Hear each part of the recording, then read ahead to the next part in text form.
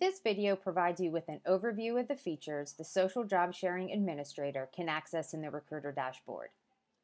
First, scroll to the bottom of the Jobs List page in your Work For application and click on Recruiter Dashboard. This part of the feature allows users who have Social Job Sharing administrative rights to access these three sections. First, you can click on Social Job Sharing and go directly to your Social Job Sharing setup. Second, you can click on User Management, and this allows you to view other Facebook users who have set up social job sharing for your page. And last, by selecting Employer Branding, you can manage job card images and also create custom hashtags that will be utilized for any of your shares to Twitter.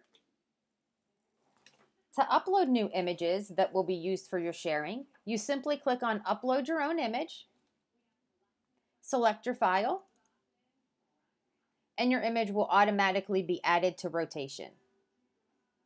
The size of the appropriate image is here underneath the Upload button. You'll see that currently the minimum size is set to 1200 by 455, and you can upload a PNG or a JPEG file. The image that you just added will randomly be assigned to jobs as they're shared and executed from your page.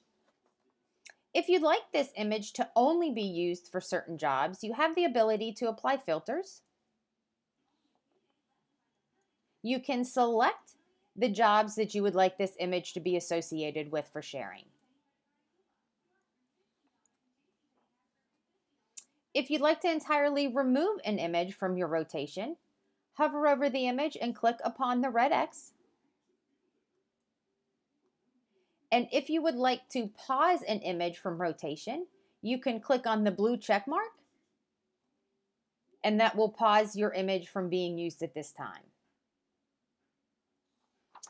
If you'd like to set custom hashtags that will be added to the end of your tweet, you simply can type in your hashtag,